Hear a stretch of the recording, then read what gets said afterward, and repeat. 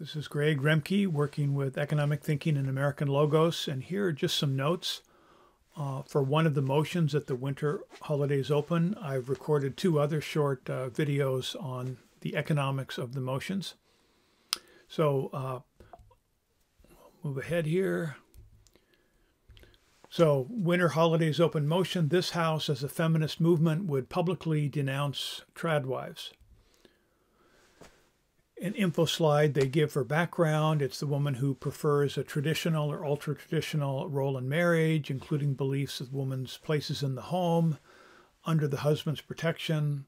Some have chosen to leave their careers in business or public life to focus on their families, raise children, and have turned to social media to talk about the virtues of this lifestyle. So competition to feminism is this movement trying to say, hey, why not stay home and raise the kids? Take care of your husband. So you can find more about the advocates of this, Darling Academy and the lady that runs it. And then articles in magazines, newspapers critical of it. This is in The Guardian, article critical of the movement, the ideas, and so forth. And also some of the cultural beliefs of the people who are advocating this return to traditional models as an alternative to modern feminism. Obviously, I'm not the ideal person to speak on modern feminism and one thing and another. I'm going to reference economists who work on these issues and link to some of their videos in the next few minutes. So you can find more about this, of course, online.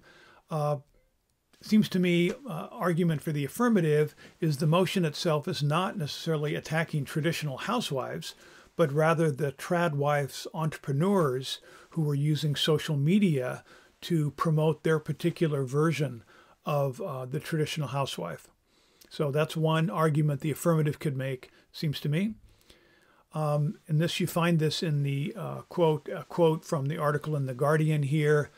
A woman who doesn't work so as to look after their kids, their husband, their home, and then talk about it nonstop about how great this is on social media. So that's being critical of it. However, the counterpoint to that is here we have again a traditional journalists like women or people writing in The Guardian or the New York Times critical of social media, critical of entrepreneurs who've left mainstream media and have built up their own websites, Substack blogs, and other places where they can talk about ideas but not do the standard thing in the traditional media. So there's a number of different battles going on at the same time, perhaps. Now for the negative, you might look at the homeschool world where wives stay home, but they're also managing education for their schools. They're like managing the household and the school, which is a complicated process, often running many businesses. And then there's this broader world of homeschool cooperatives, often involving dozens of families, teaching and taking classes, including debate clubs. So across the United States, there are 100 or more homeschool debate clubs that the homeschool moms that you might call traditional wives are actually running, not only running businesses, sometimes coaching enterprises, also helping with the debate club, also teaching various classes in the way homeschooling is run. So there's a whole range of opportunities at home now, not just managing the household, which is, I don't know if that fits in with Trad, and sorry I didn't turn off my mail thing, so I'll have to do this over maybe. Okay, a little background on this. One thing to think about is traditional work for women.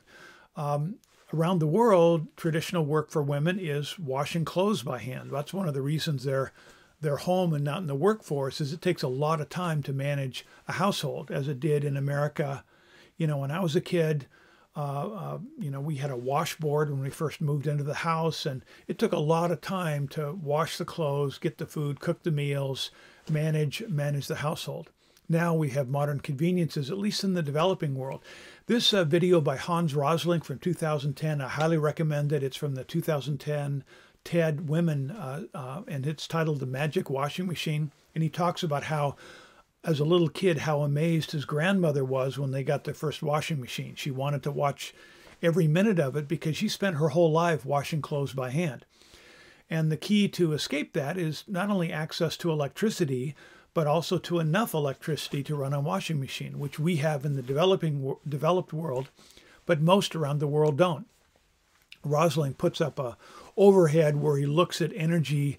He talks about people above the airline, the 1 billion who can fly airplanes and have their house full of gadgets that are developed. Then there's another billion in the world who have access to enough electricity to run a washing machine, but the other 5 billion in the world are under $40 a day, and they wash their clothes by hand. Or, as he points out, it's the women who do that, because it's the women's task around the world to wash clothes by hand, often, getting water from nearby and bringing it. And he makes the point that access to electricity is key. Even if there's enough to run a light bulb or charge your cell phones, there are some 5 billion in 2010 who had not enough access to wash their clothes. So their life was, a lot of it was washing clothes each week. Now, in 2010, we now have an extra billion people. We have 8 billion people instead of 7 billion. And as I ran the numbers on this in terms of rapid increase in economic prosperity around the world, I judge that there's still 2 billion people below the wash line that can't afford enough electricity for washing machines. So anyway, it's a lot of work to run a household when you're poor. I encourage that, and there's more on the background there. So back to the more on the resolution. This Jamie Lemke has an article in the Hill from August 2020, and she's talking about when you talk about traditional wives, one of the reasons wives were traditional for centuries and still around the world is they lack economic freedom. They didn't used to be able to own property and so forth. So she talks about the suffragette movement, which wasn't just about women being able to vote. It was access to legal rights, so they could own property, they could be on the title, they could have access to a law degree. So the ability to make decisions for themselves in the legal system prevented women from doing this up until just, the last century. So that's an argument she makes there. Women need to have access to economic freedom so they can make their choices, so they're not forced to be in the home because they can't be anywhere else. They're forced to live, like Saudi Arabia, women aren't allowed to drive.